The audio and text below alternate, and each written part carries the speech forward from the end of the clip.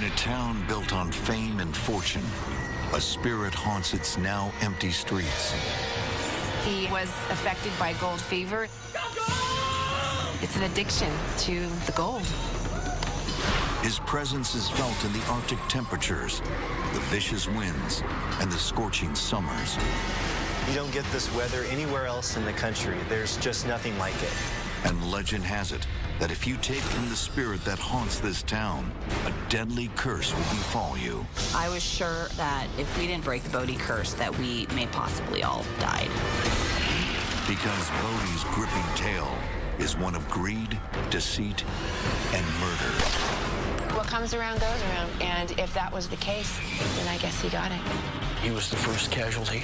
He was beheaded and found a piece of him in here and a piece of him over there.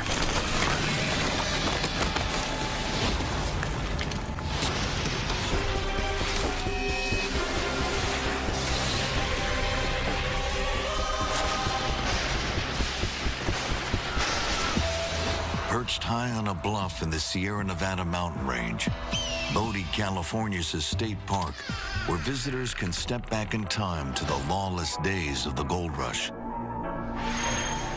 But this historical landmark is not just a relic of the Wild West.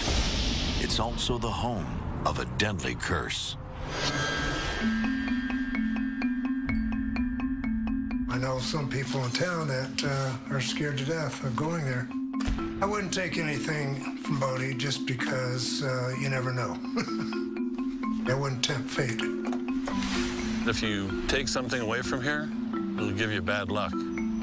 Yeah, I've heard stories where people had to mail stuff back to BODIE. I have gotten mail in my mailbox addressed to BODIE. It was a square nail, and there was no explanation or anything.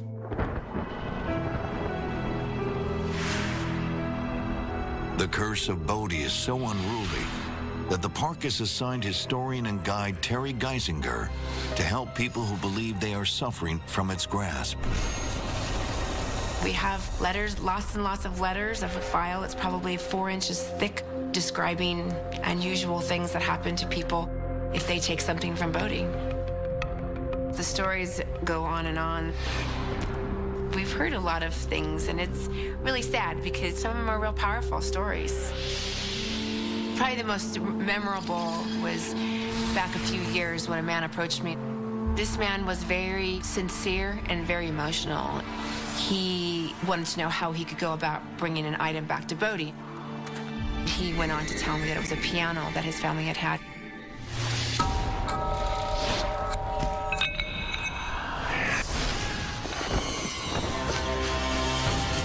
They lived in Bishop, California, and his mother played the piano, but they couldn't afford one. And they knew that there was a piano in BODIE, and so they just came up and got it.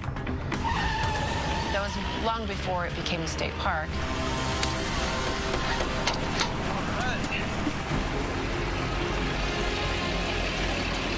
Starting from the very moment the family takes the piano, they are plagued by misfortune.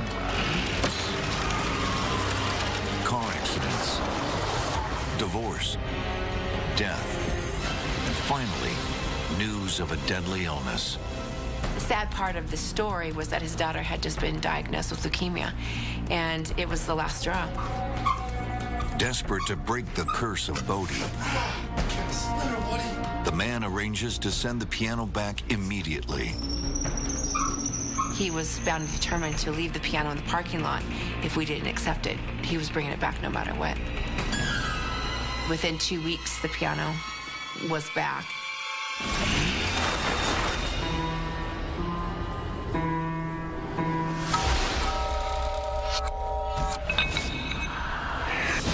No one knows what happened to the man and his family.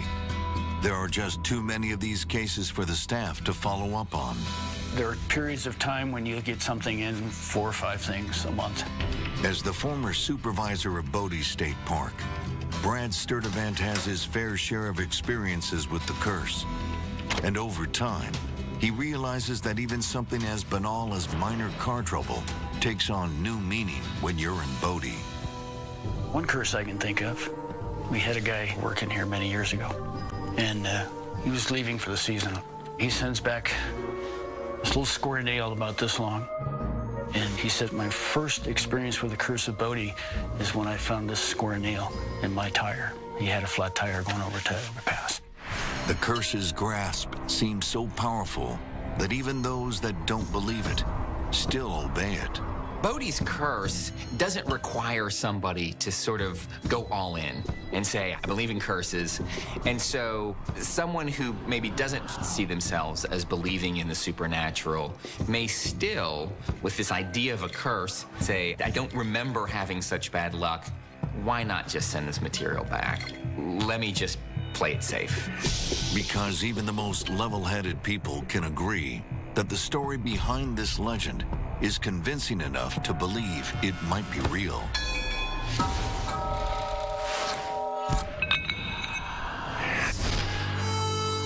And many say this curse begins with the town's namesake, W.S. Bodie.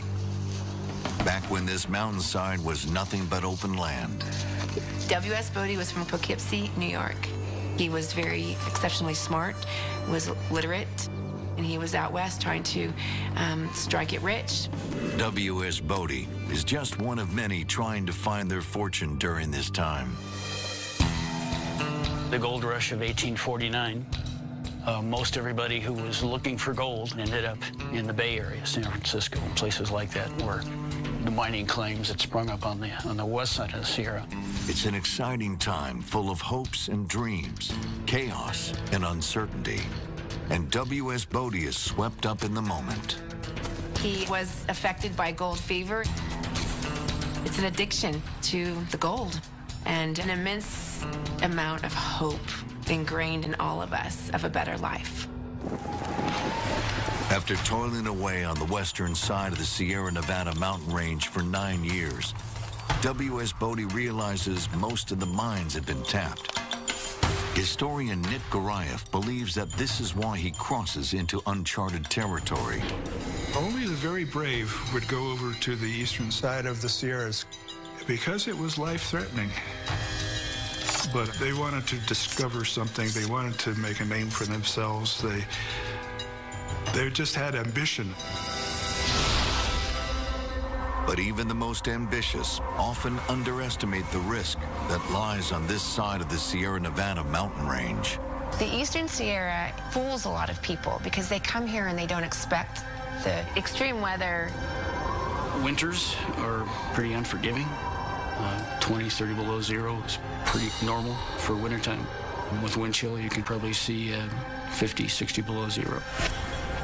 Even in the summertime, it can be 90 degrees, but feel like 120 degrees. But none of that matters when there's gold to be found. Weather was never a deterrent for these sturdy prospectors. They would go to the side of the mountains where you would never think that a billy goat would go. And before long, the risky excursion pays off for W.S. Bodie. However, the mountain's weather patterns can change at a moment's notice, and the prospector's luck doesn't hold out for long. Mother Nature sometimes is very unpredictable. W.S. Bodie never reaped the benefits from his discovery.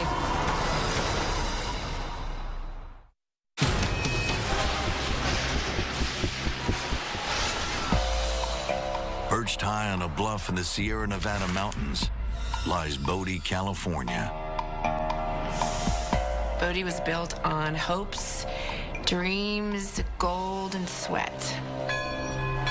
Now it's the largest unrestored ghost town in our country and became a state park in 1962. Bodie is also the home of an infamous curse. If you take something from the place, you will pay the consequences. Legend has it that the curse of Bodie dates back to the 19th century, when folks had only one thing on their mind: gold.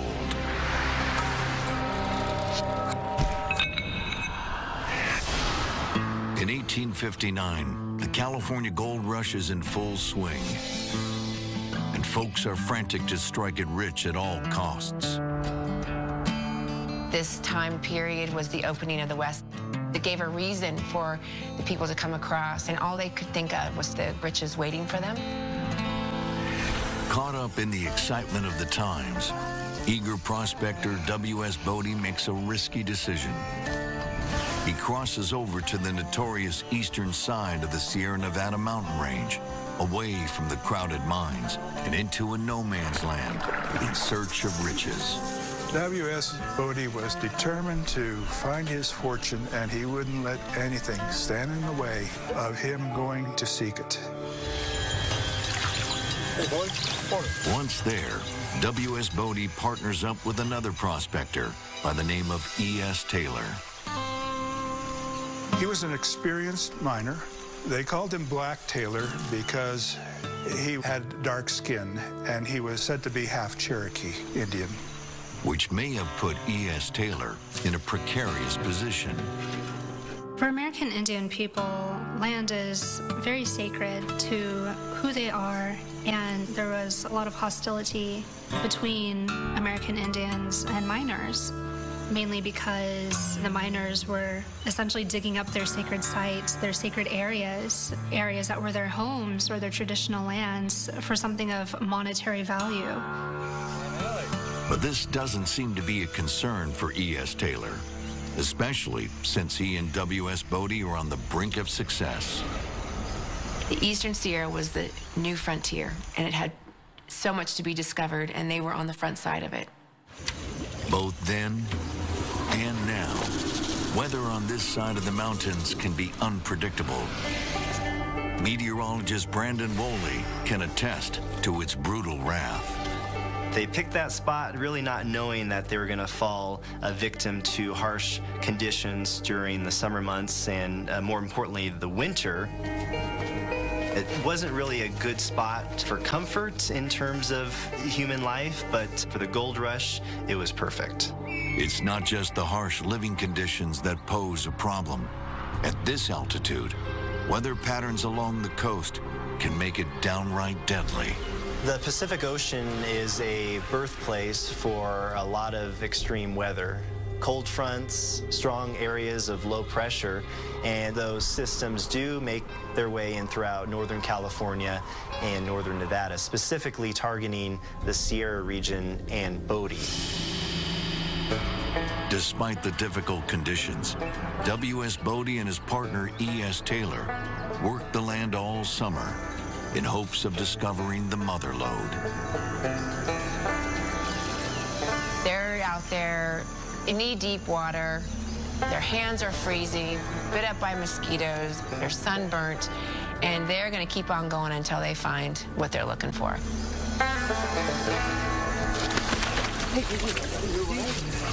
Being at that high elevation during the summer months and being on a plateau can be very tough on the human body because you're closer to the sun and you're not really protected. You don't have any trees around you or big hills to protect you. Also, you can get dehydrated very quickly because of low relative humidity in the high desert region. The hostile conditions are just one of many issues plaguing these pioneers. W.S. BODIE and E.S. Taylor were in no man's land.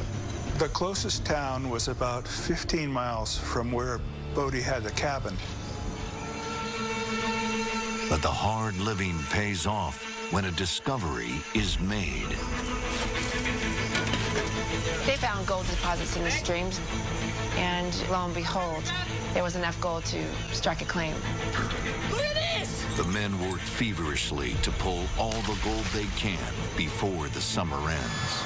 They were not planning on spending the winter in BODIE. The conditions are far too difficult for anyone to really live up there.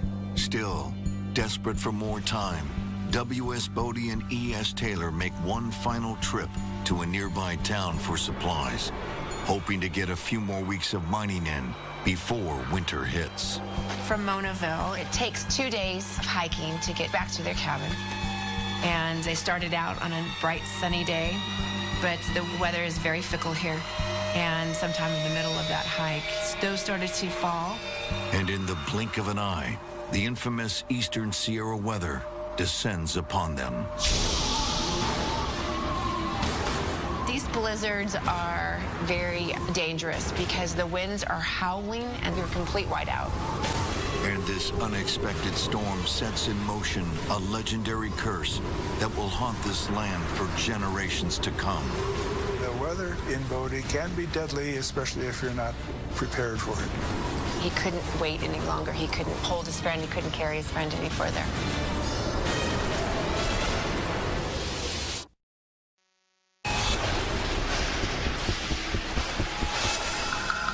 After making the discovery of a lifetime on the eastern side of the Sierra Nevada mountain range, gold miners W.S. Bodie and E.S. Taylor believe a great fortune lies in their future.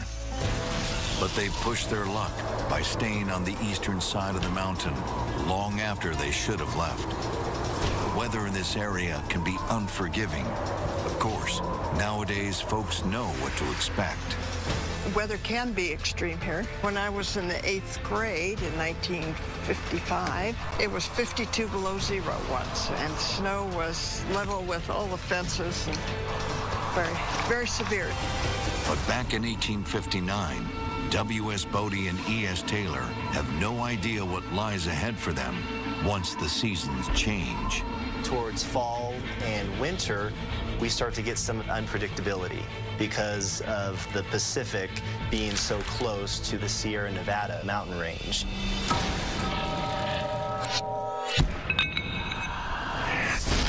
Not only do these storms come on strong, they come on fast, with little warning. We can get a whiteout condition going in a matter of minutes. And then as the system passes through, a lot of accumulation occurs. And then behind that system, we get some post-frontal winds that could keep the blizzard conditions going for days. The storm comes in quickly, which is usually how they do. If you're not prepared, you can certainly be in a dangerous situation. It's just this sort of treacherous storm that descends on W.S. Bodie and E.S. Taylor in the fall of 1859. They were on their way back to their cabin, and the weather turned, and turned very quickly. They couldn't see where they're going. They were exhausted. These blizzards are very dangerous. And when it's whiteout conditions, it's not only blinding in the distance, you can't see where you're putting your feet down. Legend has it, the two men wander the mountain in search of their cabin for days.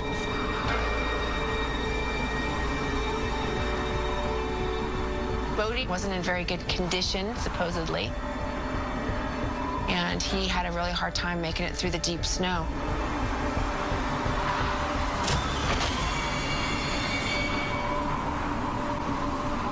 Taylor tried carrying him on his shoulders, and he can only go so far. Staring down death, Taylor makes an impossible decision. He figured, well, I got to save myself. So he wrapped him in a blanket, and he was intending to come back to get Bodie after he could get some rest. And as the legend goes, E.S. Taylor's decision to leave W.S. Bodie behind lays the foundation for a curse that persists to this very day. I think Taylor probably knew that that was the end of Bodie when he left him.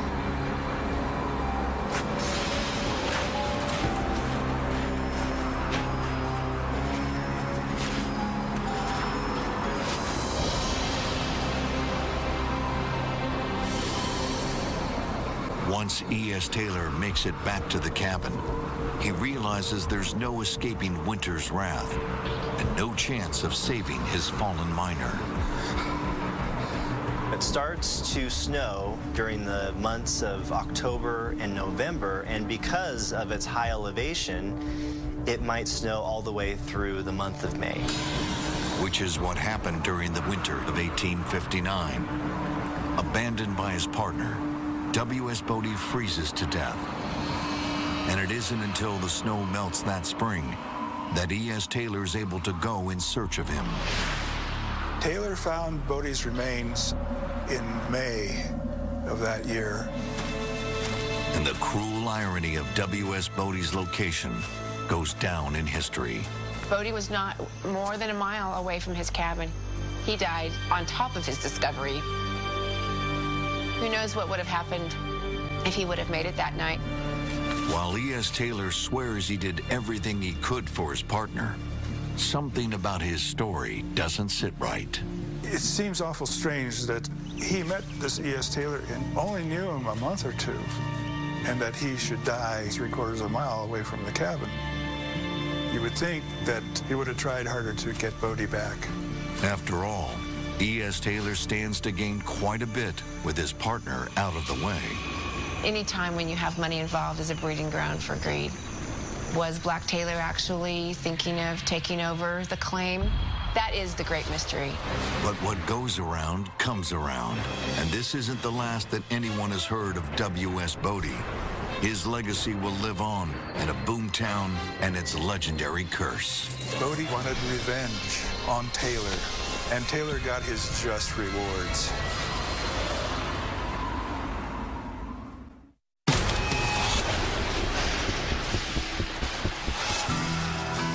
The California Gold Rush is a time of hope, excitement, ambition, and greed. And many fall prey to the fervor of this era.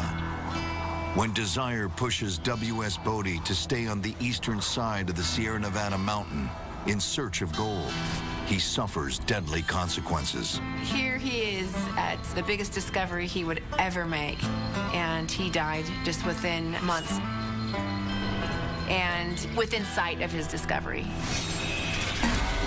And many folks wonder if his partner E.S. Taylor has played a part in BODIE's untimely demise. He knew where the discovery was. He would have been able to take over the claim and become wealthy himself. There would be quite a lot to gain. Still in search of pay dirt, E.S. Taylor continues to mine the claim, but he maintains a low profile, hoping to keep the find under wraps. So he takes on extra work and settles down in a nearby town.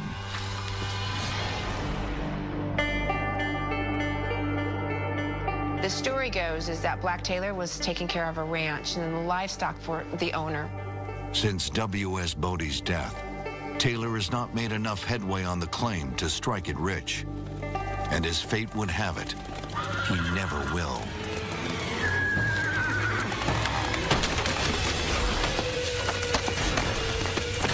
E.S. Taylor was attacked by a band of Paiute Indians.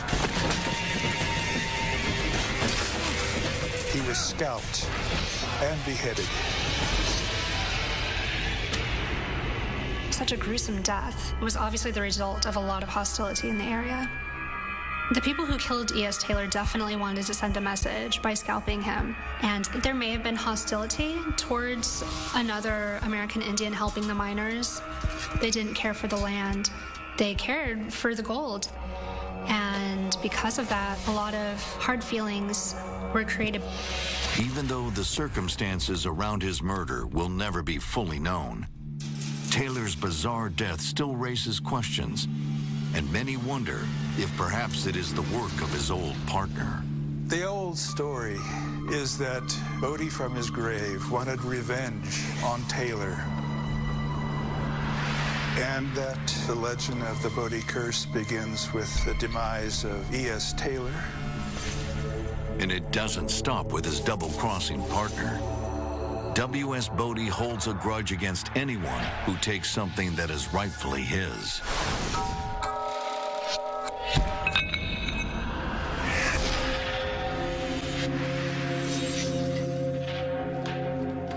We just got this box back.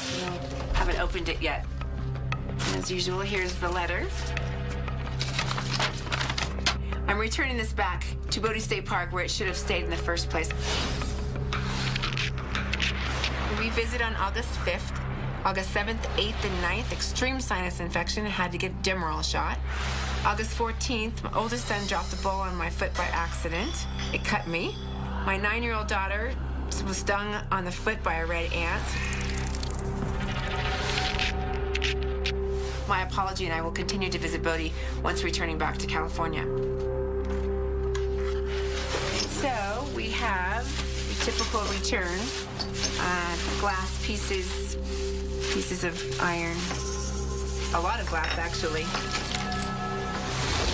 Everyone's experience with the curse is different, some more frightening than others. But one thing remains the same. They experience some strange phenomena when they leave the park, whether it's the same day or next week or years later.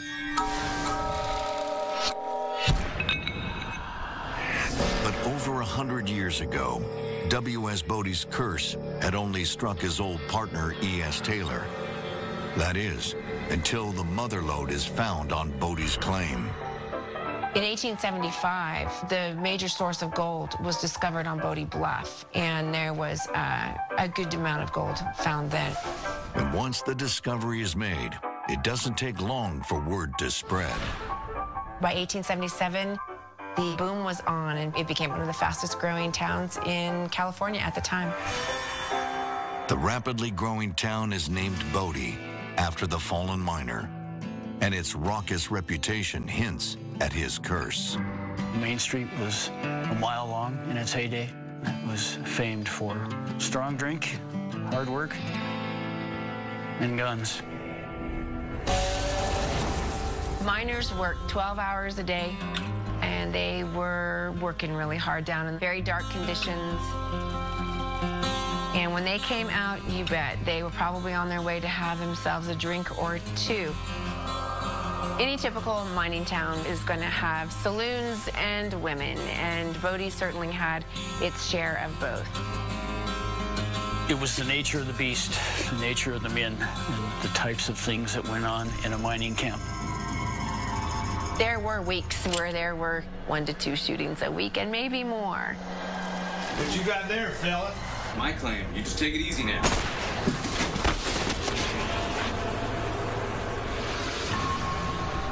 With this kind of reputation, it seems the spirit of W.S. Bodie is back to his old tricks.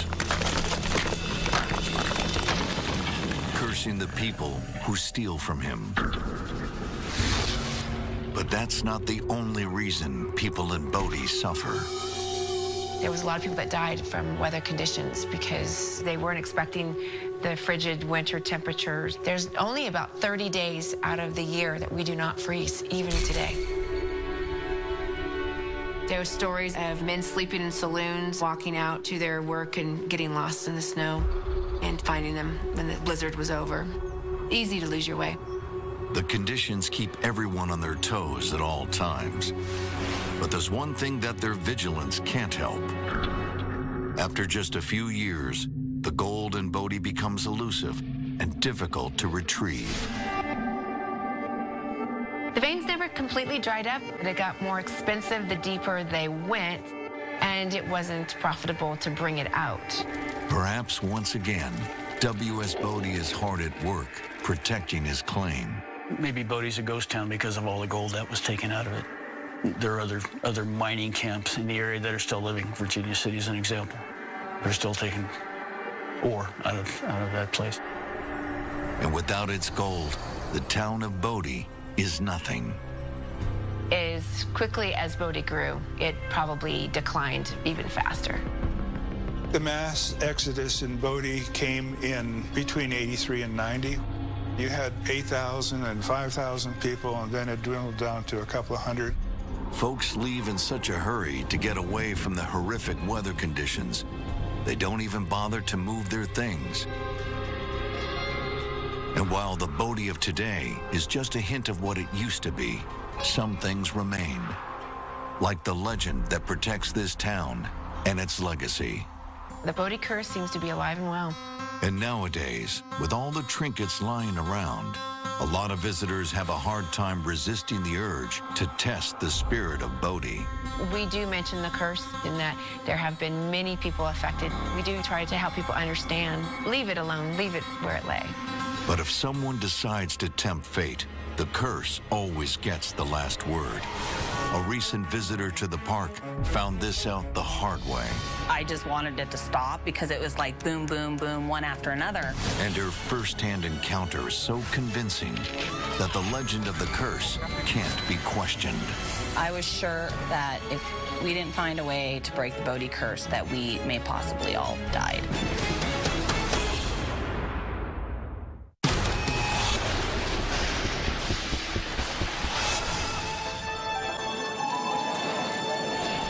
Once a raucous boomtown, Bodie now sits in a state of arrested decay.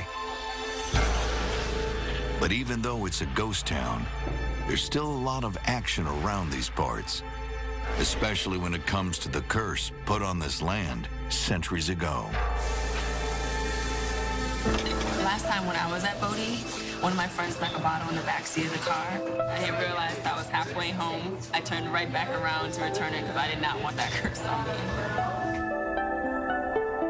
People are smart to be scared of the curse, because once it's in effect, there's no telling what bad luck will come. I believe the curse affects people differently, depending on where they are in their own lives and maybe the lessons they need to learn.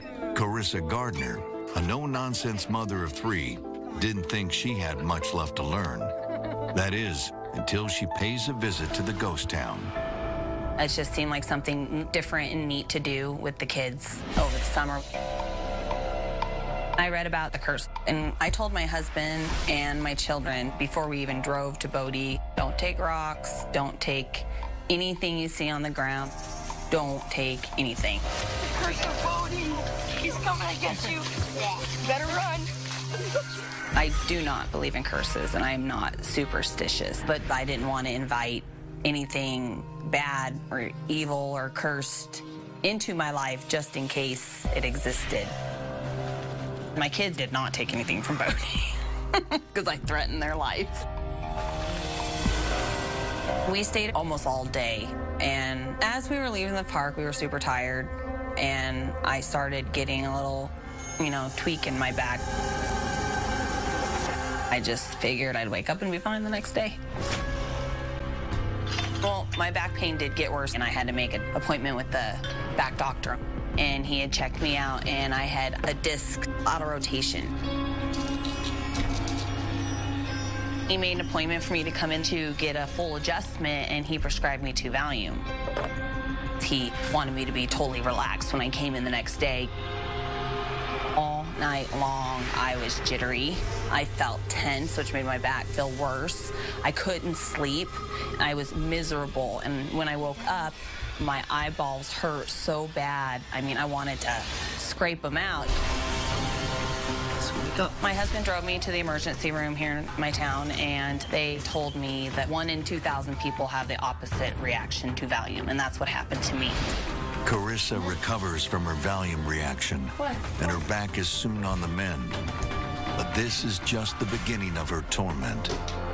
Shortly after, one of her sons accidentally stabs himself with his brother's allergy shot. It went completely through. I was freaking out, and his adrenaline was super high because he had the epinephrine in him. He's screaming that I'm gonna die, I'm gonna die, and I'm gonna die. It was really scary because it's to use on somebody in a dire situation, like if my oldest son was having an asthma attack, and here my youngest just was playing with it and stabbed himself. Carissa and her family make another trip to the ER. Thankfully, the medicine was not released into his hand, so her son is fine. I found out the night after we got back from the emergency room that my husband had some colored glass from Bodie. You just took that from me? At that point, I knew it was the curse. I wanted to send the glass back. I just wanted it to stop. But the curse was not over yet. Later on, my daughter was climbing the backyard tree, and she went to grab for a branch, and she missed. I didn't even second guess it once. I was just like, I already knew. I just knew she broke her arm. Honey. We went to the hospital, and she broke her upper humerus. We made 3 trips to the ER within a 10-day period. At that point, I knew that I had to do whatever it would take to send that glass back. I did not want to wait around and find out what happened next. I just thought that if I got rid of the stuff and send it back where it belonged, it would stop. And after that, our lives did get back to normal. I didn't have any problems at all. It just stopped.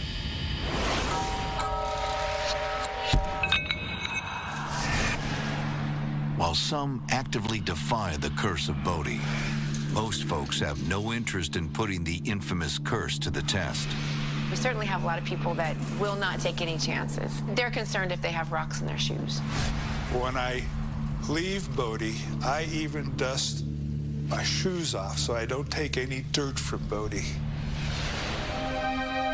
While the town's founder, W.S. Bodie, gets credit for the curse, it's also been suggested that some other former residents of the rowdy boomtown worked together to protect what once was theirs. I think it's a collective spiritual thing because, you know, there were a lot of people that were in and out of that place. And I don't think any of them want Bodie to walk away. And it's been rumored that these spirits are sometimes found roaming the abandoned streets of Bodie. We have had several circumstances through the years where people have reported hearing things, seeing things, feeling things. And the spirits don't always play nice. She was pushed from behind, actually fell on her hands on the staircase.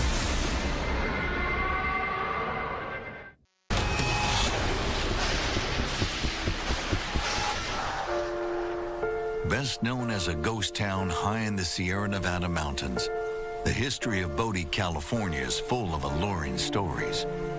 And the curse set upon the land by W.S. Bodie is just one of them. It's also been said that this town is haunted by former residents from the gold rush. Is Bodie haunted? You know, I don't know. It is really creepy up there, though. You know, one time when I was up there, I met this guy, and he was telling me a story about him and his wife were over at the schoolhouse, and they heard children, like, running and playing, and they went to go talk to the park ranger, and then said, hey, are there kids here? And they're like, no, there aren't any kids here. In fact, you two are the only couple at the park right now.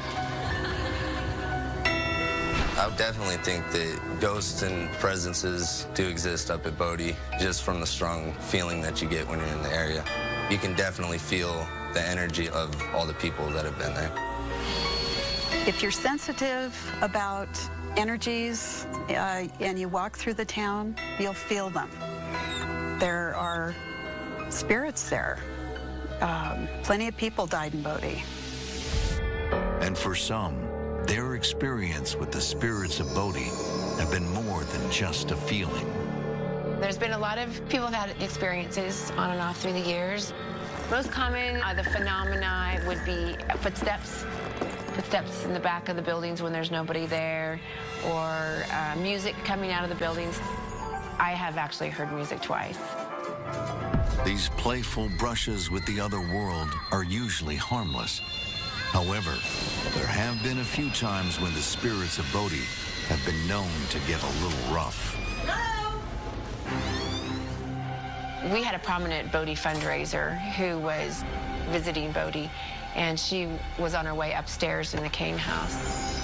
And she was pushed from behind, actually fell on her hands on the staircase. Perhaps it was the legendary Bodie wind that nudged this visitor up the stairs, but she felt otherwise and didn't want to take any chances. She said out loud that she was only visiting, that she wouldn't stay. She left the house unscathed, but the experience scared the woman enough to make good on her promise. About a year later, she was invited to stay overnight with me in the house because we were having a big event, and she kind of laughed at me and said, "Are you kidding? I'll never go in that house again."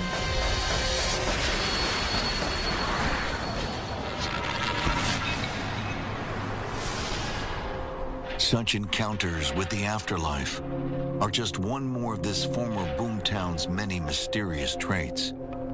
And it turns out, this enigmatic history has come in handy. I believe the curse protects the town because it raises awareness of why we need to leave things alone. We certainly use the experience of the curse to try to prevent people from thinking that they should pick up stuff and take. I think one of the most interesting things about the legend of Bodie is its practical application. For all of its supernatural trappings, it has a very mundane moral, which is don't take things that don't belong to you. Many legends, the moral and the value system, it's just a little below the surface. this one's just right on the surface. You really can't miss it.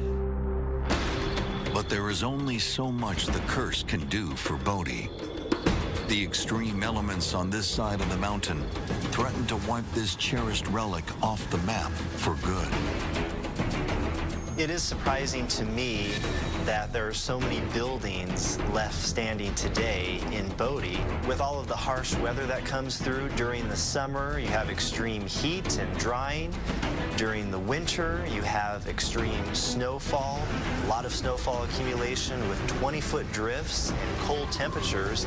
And then put into that the hurricane force gusts in excess of 90 to 100 miles per hour. Those buildings shouldn't be standing there today.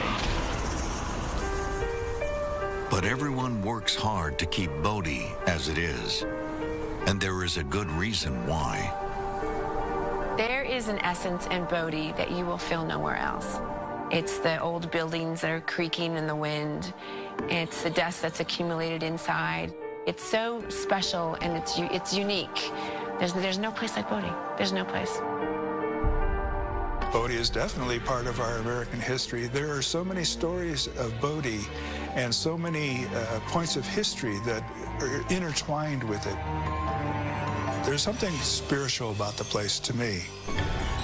The Bodie experience is different for everyone who visits this sacred place. Most are just happy to wonder at its deteriorating beauty and the story that it tells.